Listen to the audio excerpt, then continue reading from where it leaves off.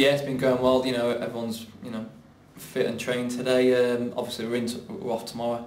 Back in Wednesday, Thursday, and then it's going to be a long trip down Friday, and it's going to be a very tough game again because obviously we've got a score to settle. They beat us here at home. Yeah, does preparation change for this game? Obviously, with it being a Friday night, so everything's a bit out of schedule. I don't think so. No, obviously we're back in Wednesday, Thursday, travelling Friday, and night game as well. Should be a bit of a zip about it. Last time we played night game Southend, I think, wasn't it? We won 1-0.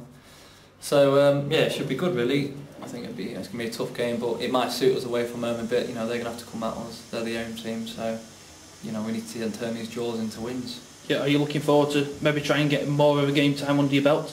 Yeah, well, I hope so. Yeah, I'm fit and I'm ready. I'm feeling quite sharp. So if needed, I'm hopefully make an impact. Even if it's from the bench or from starting.